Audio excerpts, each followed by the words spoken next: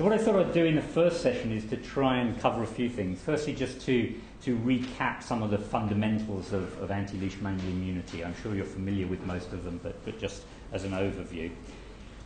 And think a little bit about where the field needs to go in terms of moving us forward. I'll then spend a little bit of time talking about vaccines, because I know a lot of you are often interested about where vaccines are and where we are in vaccine development programs, and then cover just a little bit about computational models, which is something we've been working on quite a lot over the last few years. And then after we've had coffee, we'll come back and talk about really where most of the excitement, I think, in the field is, and that's how we can manipulate the host in a therapeutic sense rather than worrying about drug development against parasites. And so this whole notion of host-directed therapies as an alternative strategy compared to classic drug development. So let's just kick off with what I'm going to say in this first one. So just to remind people of what probably 25 years worth of immunology distilled into one slide as the sort of central dogma for how we control Leishmania infections.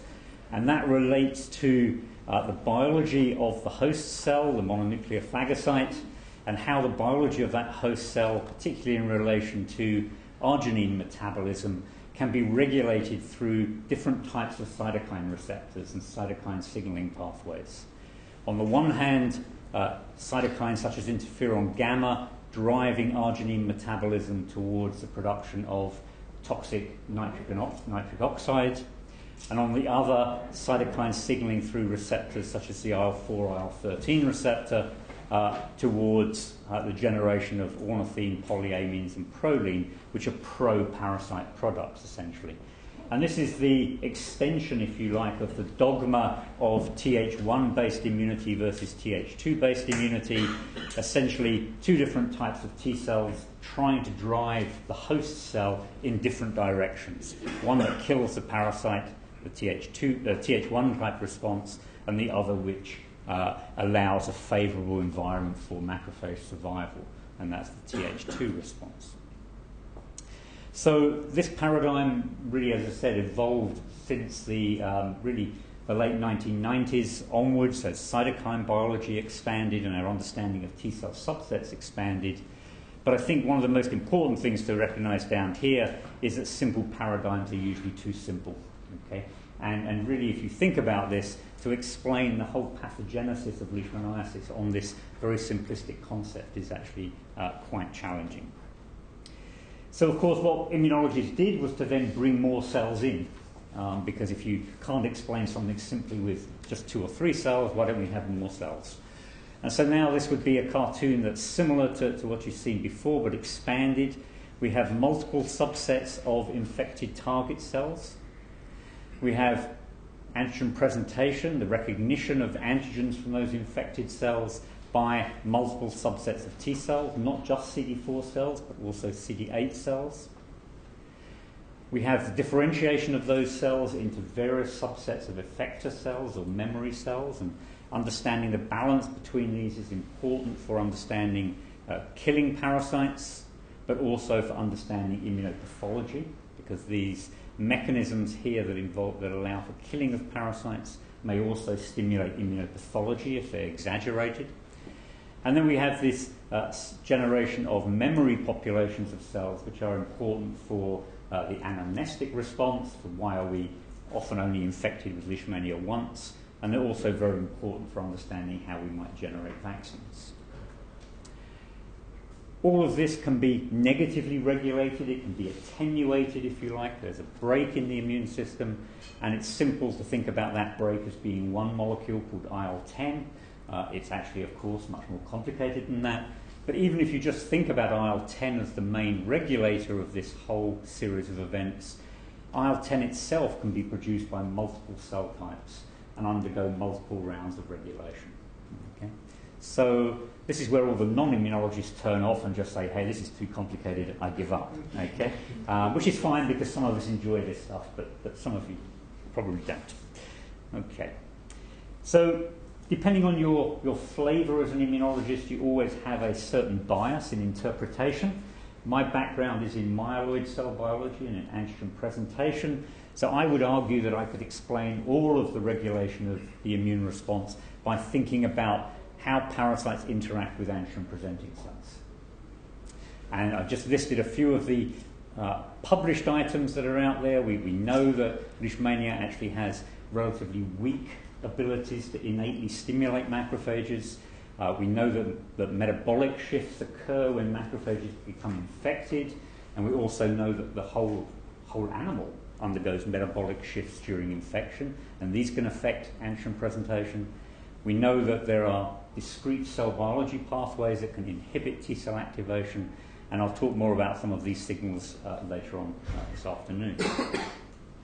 But again, this is a slightly biased snapshot of the immunological world because it comes from the standpoint that antigen presentation is the key driver.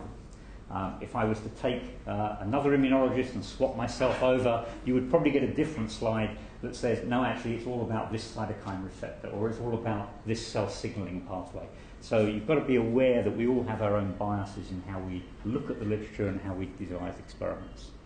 I think one statement I would say is absolutely true, though, whatever bias you have, and it's something we forget when we study immunology often, is that timing is absolutely critical. And space is absolutely critical. Where it happens and when it happens is actually equally as important as whether it's this cell type or that cell type. And in fact, your perception of whether it's this cell or that cell often reflects how you measure things in space and in time. Okay?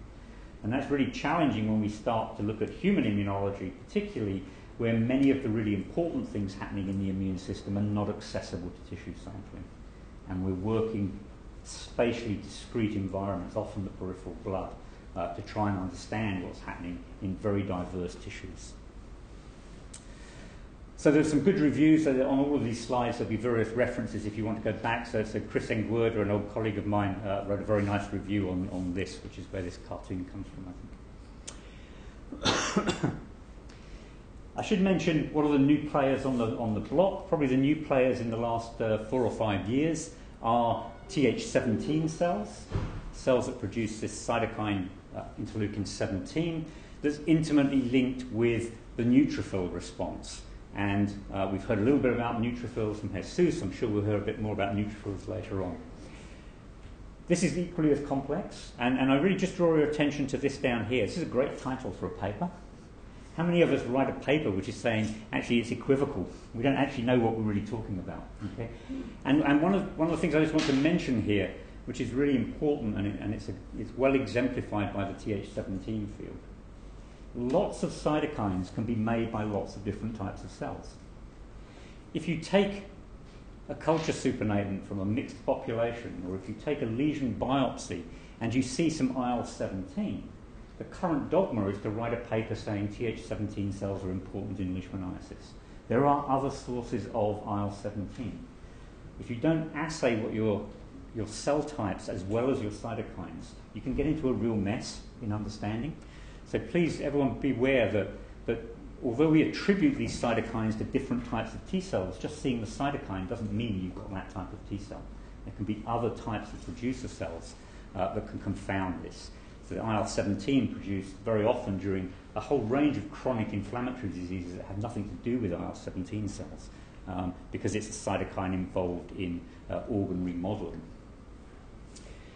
Okay, so that's just a word of warning. Another complication, I guess, in the last 4 or 5 years that's really crept into our field and exemplified by this very nice paper from David Sachs's lab just last year, is that we used to have the notion that all macrophages were derived from blood monocytes, and blood monocytes were always derived from a bone marrow precursor. And for any of you who follow that field of macrophage biology will know that we now have 2 distinct lineages of macrophages in circulation in the tissues.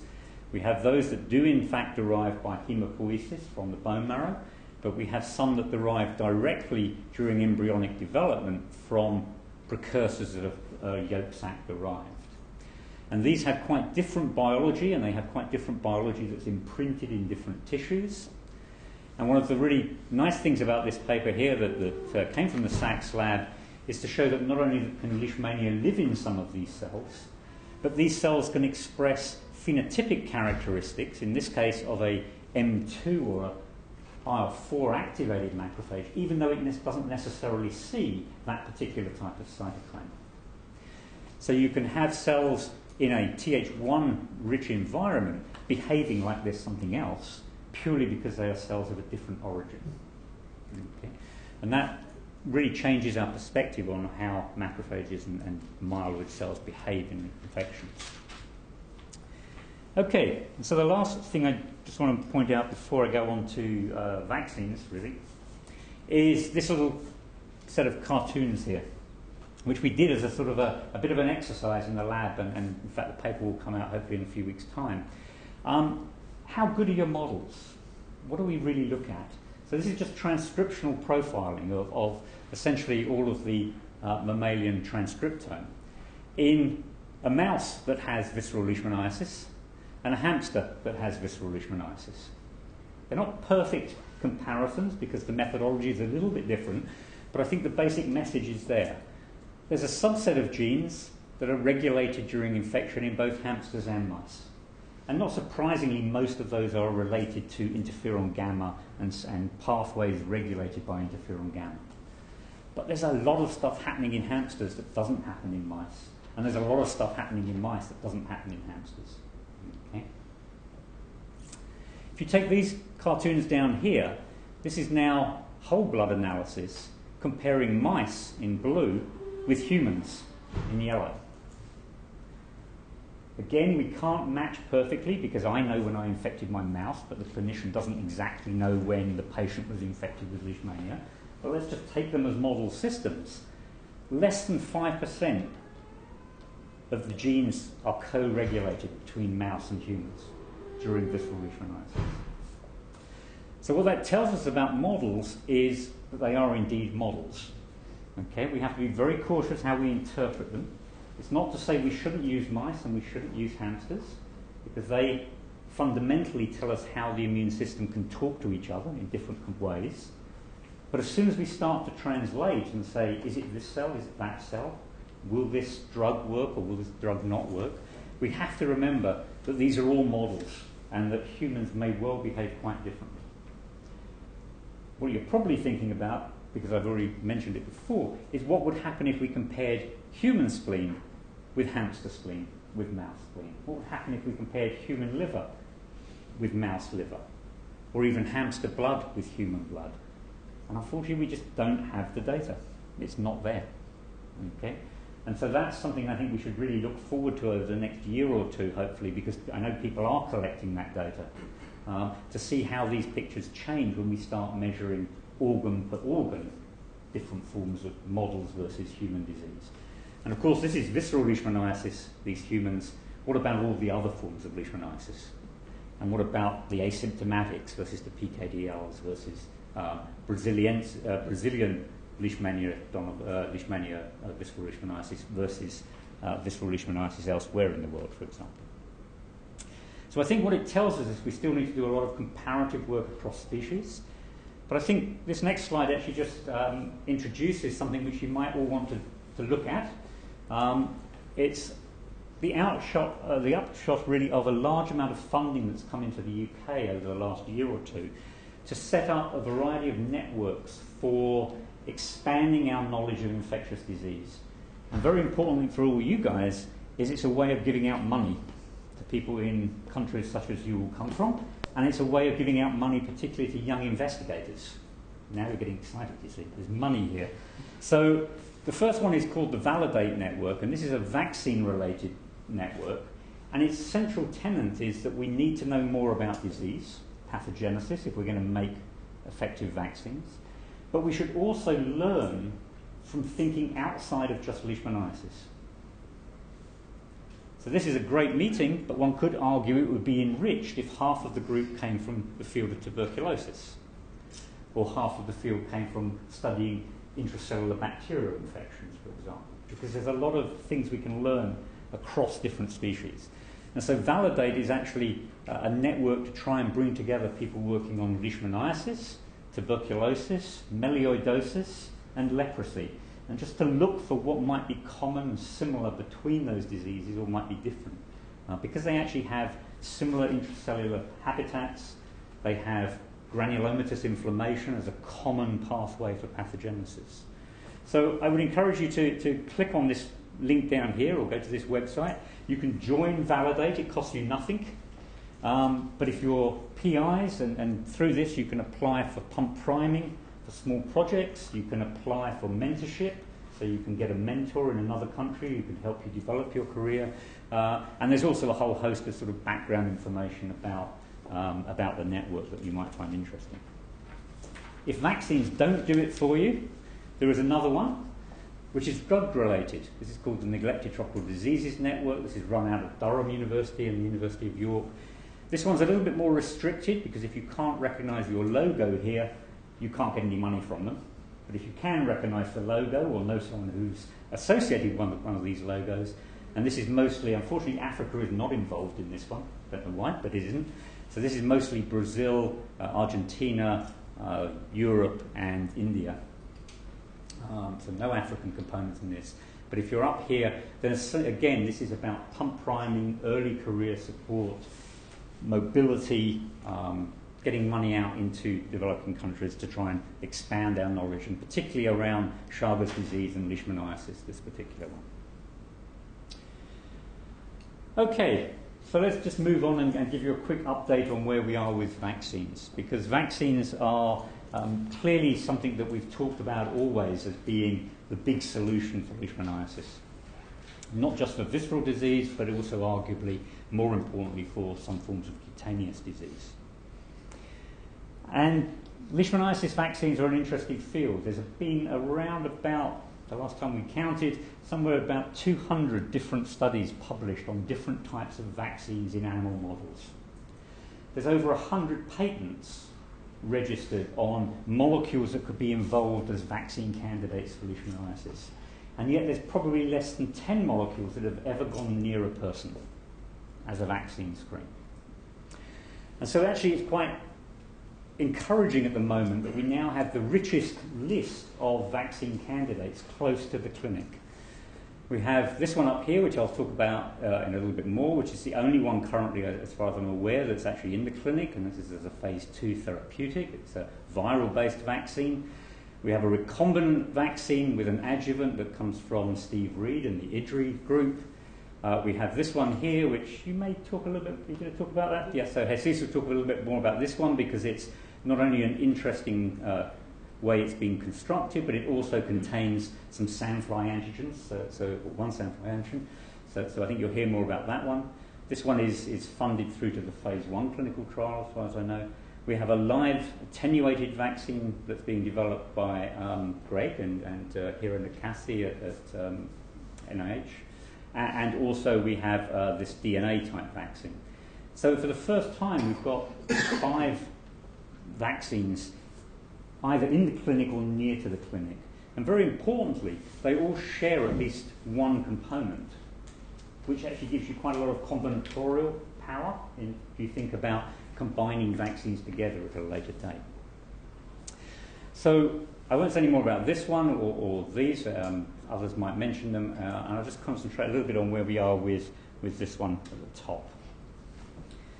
So this is a therapeutic vaccine that's designed mainly for therapy rather than prophylaxis, but it's not to say it wouldn't work for prophylaxis, and I'll mention that at the end. It was designed to have 2 antigens in there. Why 2? Well, if you go for 1, that's putting all your money in one basket, so no one ever goes for 1 antigen. If you go for more than 2, you could have 3, you could have 4, you could have 5, but there are complexities that build up with that. So 2 is a nice simple number. This one here, KMP11, is generically expressed across all the trypanosomatids and is really invariant. This one here, the HAS-B, is in all the Leishmania with the exception of the Brasiliensis complex. And although it has some complications in its repeat structure, we designed a synthetic version to get us around that problem. We only wanted to inject people with 1 vaccine, not 2 separate vaccines, so we linked these 2 constructs together with what's called a viral 2A sequence, and that allows co-translation of the single product and then self-cleavage, so you get 2 independent polypeptides. We put it into a particular vector because we were particularly interested in trying to generate CD8 type T cell responses. And the reason for that is that we know that in many forms of chronic leishmaniasis there is a phenomenon called CD8 T cell exhaustion, where it looks like the CD8 T cells are just not able to fulfill their function properly. And so we wanted to drive CD8 T cell responses and see if we could re-stimulate them.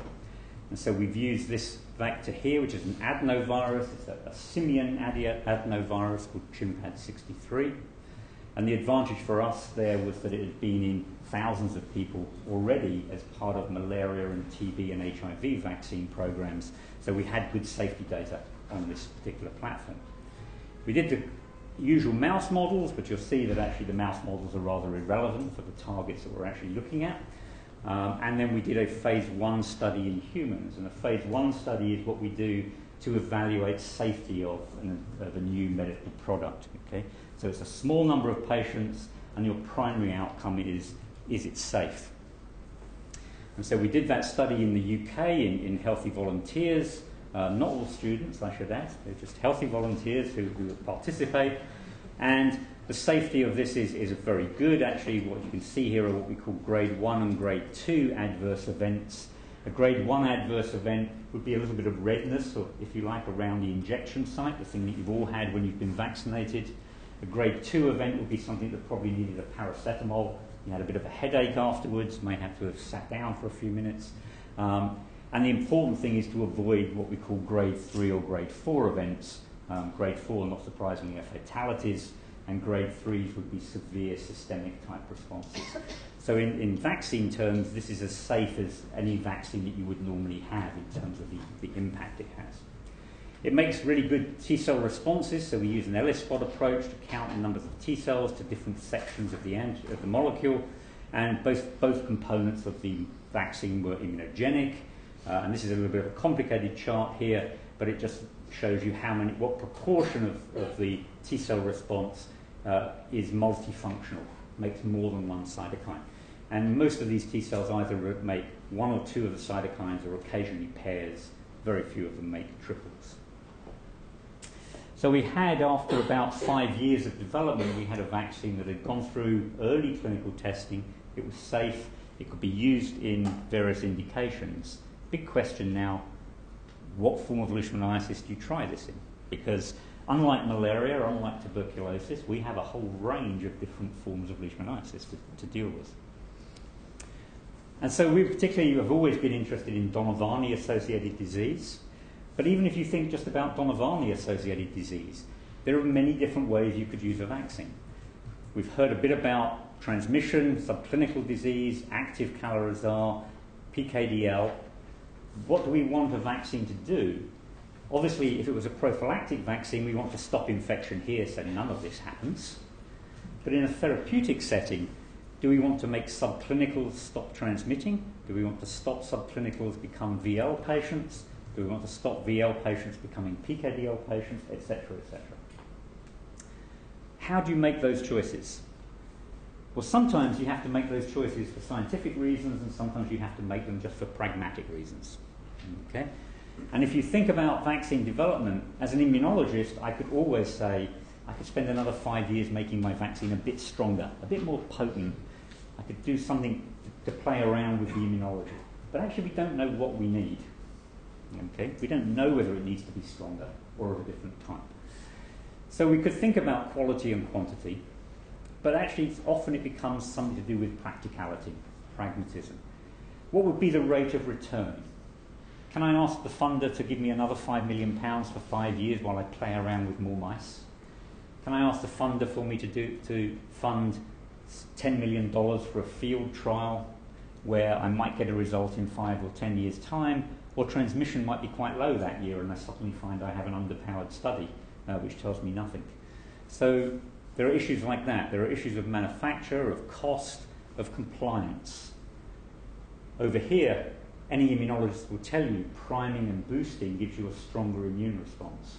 Any field worker will tell you once you've injected someone once, finding them again a month later to give them a boost is actually quite tough, particularly if they're in a nomadic situation. Okay? So there's a lot of pragmatic choices. So what we did was to think about those choices and to think about post-calorizal dermal leishmaniasis. Because post-calorizal dermal leishmaniasis is a very important health issue in its own right, particularly in Sudan and in the Southeast Asian continent, not so much obviously in South America. We know a little bit about the pathogenesis of disease, but not a huge amount. But we do know that when you get PKDL, particularly in East Africa, you can be self-healing, but you can also get a non-resolving, non-self-healing form of PKDL. And we have some data which suggests that this might be ameliorated could we increase the amount of CD8 T cell activity. But the pragmatic thing here is that if you've got a non-self-healing population and they're all infected, your sample size for a clinical trial becomes very small. In fact, we can do a clinical trial, as I mentioned to you, that we're doing now, and get an efficacy study completed probably in about 2.5 years with about 90 people. If you were trying to do a prophylactic study, it would probably be many thousands of people, as I've said, over many, many years, at the mercy of, do they actually even get infected? Is transmission up? We don't have to worry about transmission efficiency. These are all patients. Okay? We don't have to worry so much about compliance because they're patients and we can follow them up easily. So what we decided to do was to do a study in Sudan in post-calorizal dermal leishmaniasis. We're working just to the southeast of Gedaref in a place called Duka, near the Ethiopian border. It's about 600 kilometers or so from Khartoum. It's in a centre that was set up by the Institute of Endemic Diseases, who are our main collaborators for this work, Ahmed Musa and his team particularly. And there are some other things here which tell you why PKDL is actually quite a good vaccine target. There are no animal models. So no regulator can tell you to go back and say, do more animal models. So there aren't any animal models of PKDL. It's chronic, but it's not life-threatening. If I want to test a vaccine in visceral leishmaniasis, I can't withhold the drug from someone who is critically ill just to see whether or not my vaccine works. So I would always have to vaccinate someone and give them drug at the same time. And you've already heard Ambisome is giving 95% or so effectiveness. How can I see an extra 1 or 2% above that my vaccine is improving? I need thousands of patients to do that. Here we have a ethical window of opportunity, and this is actually what they're called, and this is you'll find in the cancer field and in the autoimmune field, we talk about window of opportunity trials. Can we safely intervene withholding conventional therapy, wait a few weeks and see if we get a clinical response, and if we don't, we come back with conventional chemotherapy or whatever that option is. And so these window of opportunity trials are really important because they allow us to do small-scale studies in an ethically acceptable way. So the study we set up is basically this is a standard study for an early phase clinical trial. It's a patient population that's never been vaccinated before, so we do a small safety study, which is essentially vaccinating these individuals once, waiting 40 to 90 days. If they've still got PKDL, we treat them. If by chance the vaccine has cured them from their PKDL, then obviously we don't treat them. And then if that safety study works, we go into what's called a randomized control trial against a placebo, a blinded study, where you essentially do the same protocol. And we have preclinical endpoints that are established, so if there's not more than 75% efficacy out here in terms of an individual, and this is a bit of a subjective score. PKDL is quite a diffuse disease, so you have a subjective score of has this improved by 20%, 50%, 80%, whatever. If it's less than 75%, we treat. If it's in between 75 and 90, we give the patient an opportunity to wait to see if the vaccine has done anything else later on. And if there's more than 90% improvement, we essentially say the vaccine is efficacious and we don't treat that individual. Where are we in this study? Well, we're now almost finished the phase 2A safety study. It's been well tolerated. There are no grade 3s or 4s, so it's safe in patients, which is the important outcome. I'll show you this data in a second. Preliminary data says the immunogenicity is good in these patients.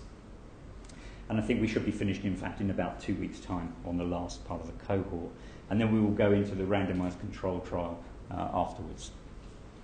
And this is just a snapshot of the sort of data. And this is, Leash 1 is our UK study. This is the immunogenicity for the individuals in our UK study.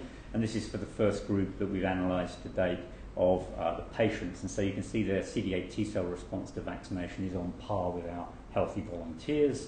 And in fact, their mitogen response is on par, if not a little bit better, than our healthy volunteers. Where else could we use the vaccine? So I said we've got one option, this is therapy in PKDL patients. But of course, by the time they become a PKDL patient, they're already potentially transmitters, or not, depending on how the discussion was this morning.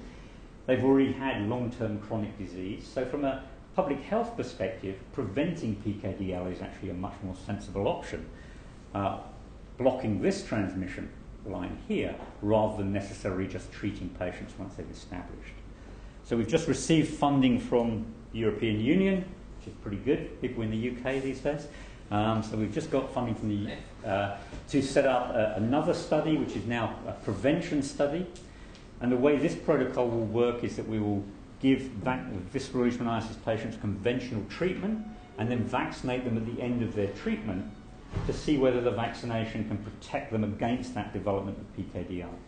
And our rationale here is that more CD8 T-cell responses may clear parasites from the skin that have accrued during visceral leishmaniasis, and that therefore might sort of limit the amount of PKDL that develops. And so this is a typical EU grant, so it's a much more complicated grant than the ones we do funded by England. We have our first safety study here. That leads into a randomised control trial. We have to make another batch of vaccine as we do this. But also importantly, we're taking this as an opportunity to set up a new centre of excellence across East Africa for flow cytometry.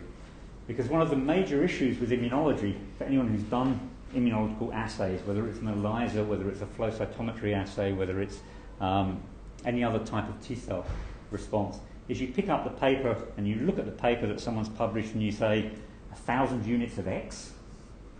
I've only got 400. And you don't know if you're doing the experiment the same way. You don't know whether it's a quality control issue. You don't know anything about that. We're very, very poor at that in this field. I slap my own wrists, but I slap probably everyone else's wrists here.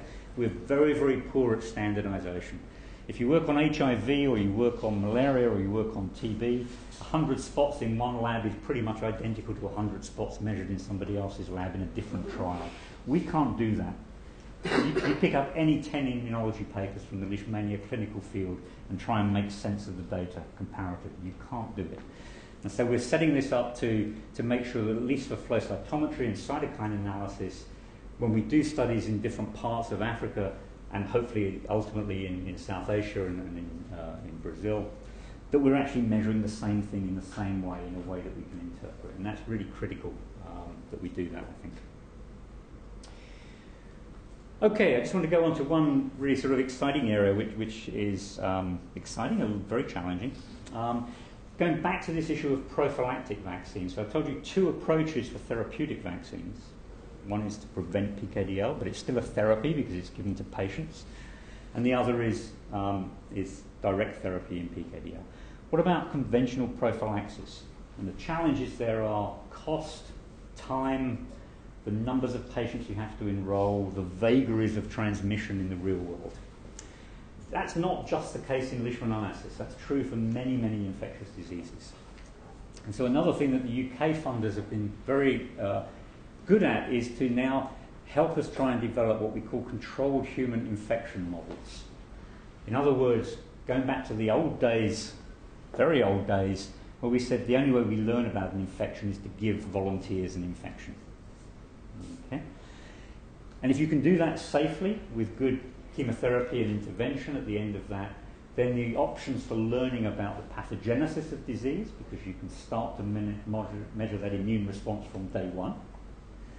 The options for using it to essentially put onto the end of a phase 1 trial. So with the same 20-odd patients that you do your phase 1 safety study, if you could then challenge them and immediately say, well, actually, out of those 20 that I vaccinated, 10 of them still got infection, that's not a very good vaccine. Or none of them got an infection, that's a very good vaccine. Okay?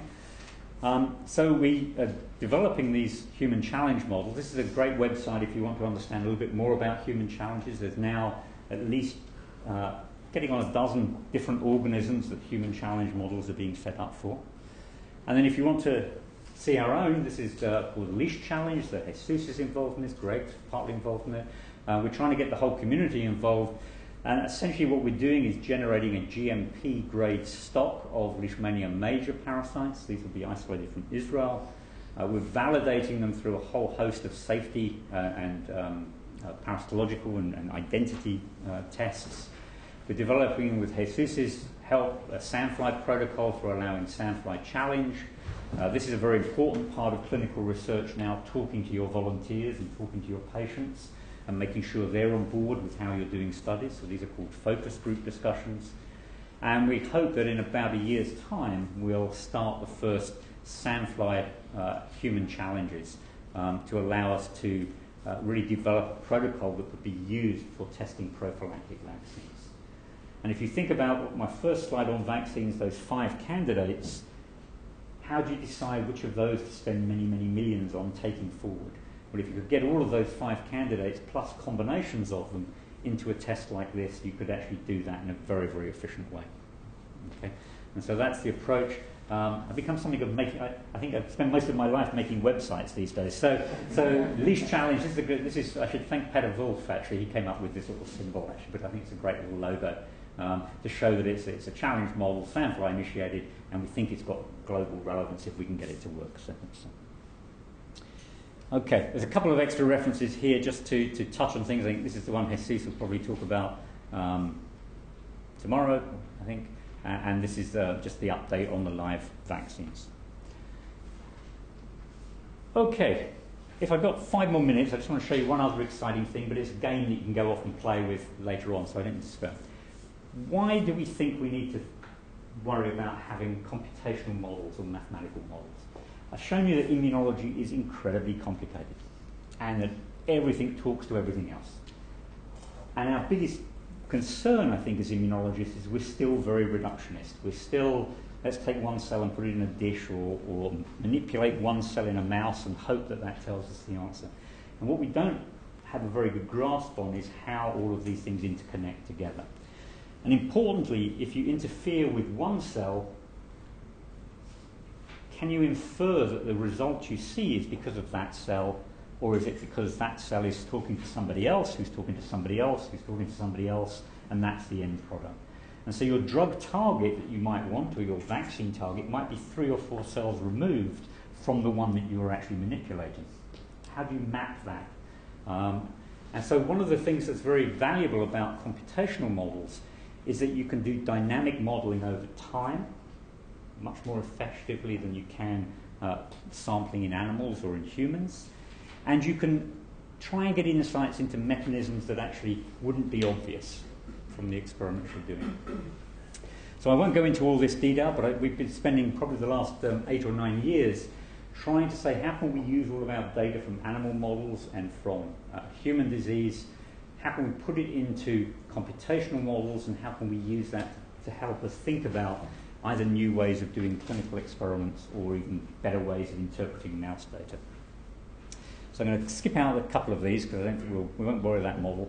So this is what we've tried to do, is to generate what we call a virtual laboratory, and it uses a whole range of different modeling approaches. And this will be familiar for the modelers, and for those who aren't modelers and computational biologists, ignore it. It just says there are lots of different ways you can construct computational models. We feed into that everything we can find about the immune response, what the cells are, what they're doing, who they're talking to, how drugs work and interfere with those cells, how parasites interfere with those cells. And then we hopefully have something that we can do in silico experiments with. And very simple examples of those questions. The model I'll show you in a minute has about 180 different variables of the immune system within it. If you want to know whether your particular a knockout or a drug that affected nitric oxide was going to impact in this model, you can do an in silico knockout of nitric oxide. And importantly, you can then go back and say, well, what was the impact on all the other parameters of knocking out nitric oxide in that model? So this is how we sort of put it all together. It took about 3-4 years to do this. But if this works, I'll just let you at least see where the link is. You will find something called the Leishmania Virtual Laboratory. And what that will do is it will, if you go into the About part of the virtual laboratory, you will get a bit of text that tells you all about how this is set up. If you're interested in the model itself, it has essentially at its core a macrophage that's infected with Leishmania parasites, and everything we think we know about signaling and how Leishmania parasites affect macrophage signaling. It has data that's derived from looking at histopathology in the mouse, and for every infected cell we've worked out how many other types of cells there are. And so you can see for every infected macrophage in the spleen, there are this number of Th1 cells, there's that number of IL-10 producing cells, there's this number of regulatory cells, etc., etc. This is all real data that's come from in vivo imaging approaches. And these are neutrophils that you can see at different time points. And as you go through the simulation, when you run the simulation, you essentially can get a readout of how every one of those cells is behaving during the course of an infection. And if we go into the virtual laboratory itself, what it will give you at the end of that is it'll tell you how to use this as a little crib sheet, but essentially you can run the whole model. And it takes a little bit of time to load up, perhaps. Definitely on this web link, a little bit of time to load up. But when that's the whole model, okay? Doesn't tell you anything, does it? But the important thing about this, so this is what we put in, this is how we think the immune system to Leishmania works, but you can now design your own experiments. You could go down here and you could click that you want to have a group of 3 mice, that you want to have a comparison here, you want to do a control, or you want to knock out any one of these different terms. So we could knock out iron, for example. If we knocked out iron and we do an experiment with 3 mice, we can then run that experiment and we can see what would happen if you had an iron deficiency to the course of Leishmania infection and all the other immunological parameters. So I'm going to stop there because I could talk about this for hours and hours and you still wouldn't understand it probably. But if you ever want to play with it, if Peter hasn't saturated you with bioinformatics, this is another approach that anyone who has that sort of geeky mentality can get into. So thank you very much. We'll stop for coffee and then I'll come back later.